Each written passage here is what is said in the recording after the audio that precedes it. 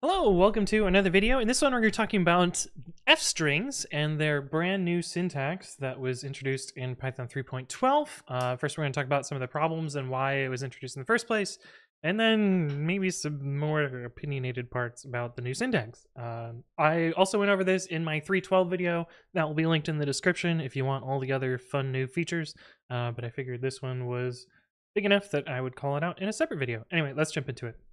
Okay, so first, we're going to show some of the problems that exist in the f-string syntax in Python 3.11, and these are fairly niche. They do come up somewhat often, which is why it got fixed, but let's show this anyway.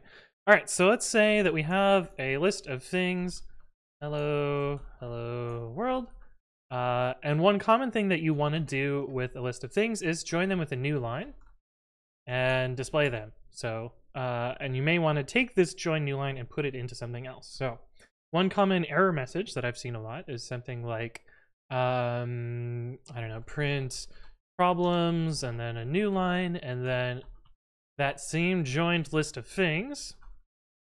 Maybe you would have two new lines, I don't know, inside of your f-string. However, you'll notice here that f-string expression part cannot include a backslash. And we actually see kind of two problems here. One, this little syntax indicator is not pointing at our backslash. It doesn't really know anything about this f-string at all, just that somewhere in there there's a problem. But also this backslash isn't allowed inside of this f-string. The other thing that you'll notice is I had to alternate the quotes here. So I had single quotes and double quotes. You'll also note, if I don't have the backslash here, it does work, but it gives you sort of nonsense.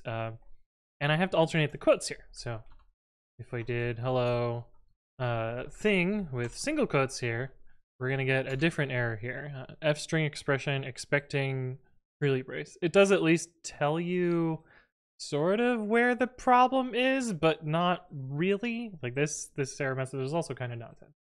And so those are the two main problems in my mind that were being solved by this in Python 3.12.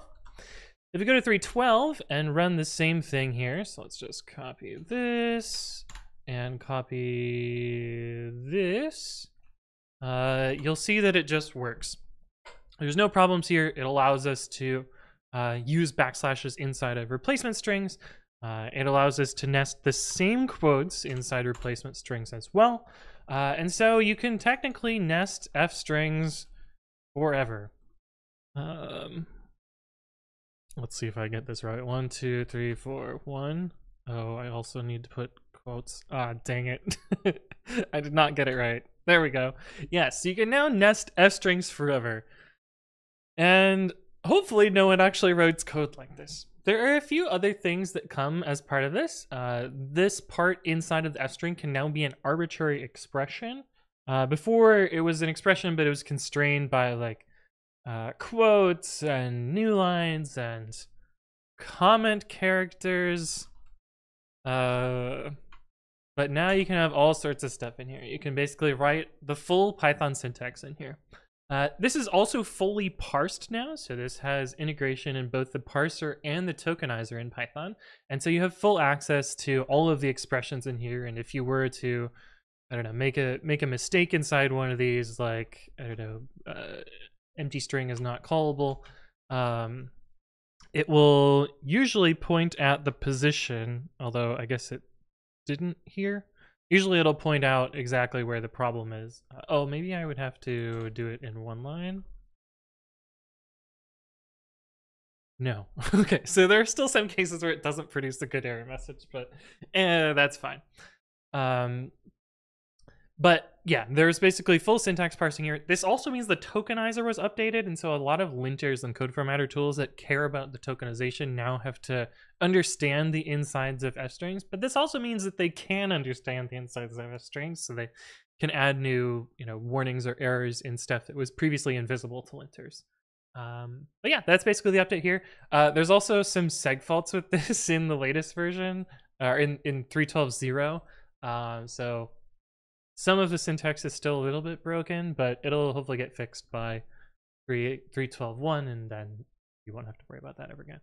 Anyway, this is the new f-string syntax. My thoughts on this is, yeah, text editors are going to need to catch up and support this. My editor uses TextMate grammars and doesn't work with it yet, so that's it. Hopefully no one super nests things like this, because I feel like this is pretty hard to read. I also find that this is kind of hard to read.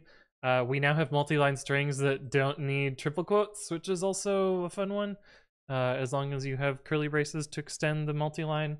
And I still alternate the quotes personally, just because I find it a little bit easier to read than this, but those are just my opinions, so you don't have to go with them.